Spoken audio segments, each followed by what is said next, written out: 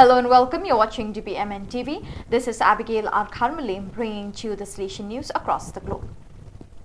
Last April 18, at the Salesian Theological Studentate in Turin, Crocetta, the Curatorium, the gathering of Salesian superiors co-responsible for the inter-provincial and, in this case, international formation house was held. Father Juan Carlos Perez Godoy, Councillor for the Mediterranean region, presided over the meeting and 9 superiors from Salesian provinces participated. Father Leonardo Mancini, ICP, Father Igino Biffi, INE, Father Giuliano Giacomazzi, ILE, Father Stefano Aspettati, ICC, Father Peter Timko, SLK, Father Marco Kosnik, SLO, Father Martin Hobza, CEP, Father Timoir Sutalo, CRO, and Father Rienthart Gezing, GER. Also present were the ICP Provincial Economer, Father Giorgo T. Gheorghi, and the Dean of the Faculty of Theology from UPS in Rome, Father Antonio Escudero. Also attending from the community were the Director, Father Marek Chirzan, the Dean, Father Christian Peso, and the Economer, Brother Jose Trigona. The agenda included the Director's report on the progress of the community's educational life, the Headmaster's report on school aspects, and the Economist's report on economic issues. All these issues provoke fruitful discussion among those present, with an attempt to seek solutions and proposals for continuous improvement. There was also room in the day's program for a meeting of the provincials with young Salesians from their respective provinces to discuss the issues presented. On 22nd April, the pilgrimage of the liturgical service to the altar, LSO, in Polish, of the Saint of Poland Krakow, PLS, that is a meeting of altar service, readers and singers. 220 ministrants and other young people from the various Salesian provinces of the PLS province took part.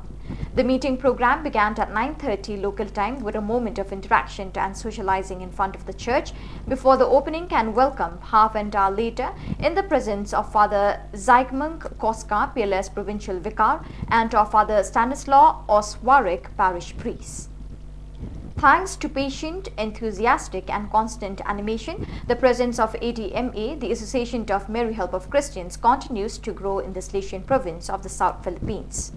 Today, there are 12 local ADMA centers in the province in northern zones which extend over a very vast area.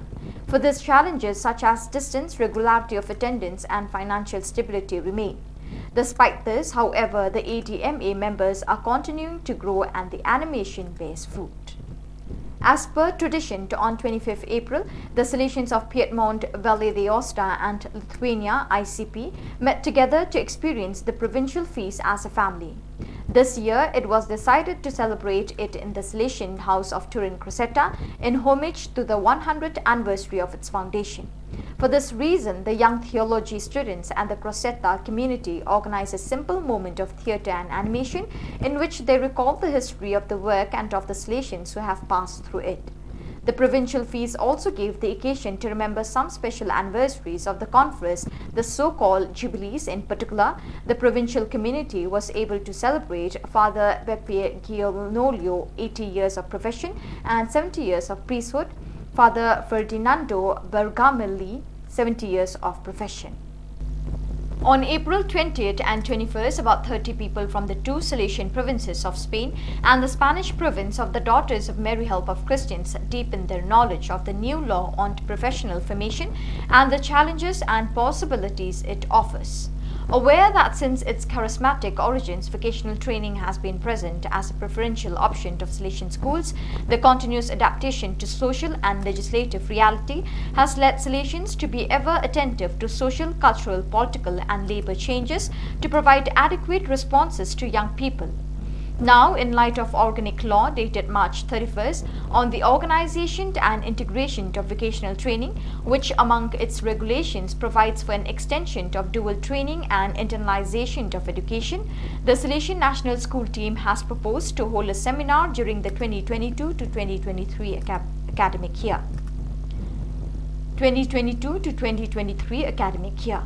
Specifically, the meeting had 5 objectives: to study organic law dated March 31st, to consider the possibilities offered by the regulatory development of this law, to find out what evaluation is made of this law in the business world, to reflect on the possibilities that internalization offers to vocational training centers, and to offer some specific suggestions for Salesian vocational training schools to adapt to the new legislation. The participants were divided into 3 working groups, each enriched by individuals of high level of expertise and knowledge of the realities related to vocational training. So viewers, that is all we have for you today. Till we meet again, thank you for joining us.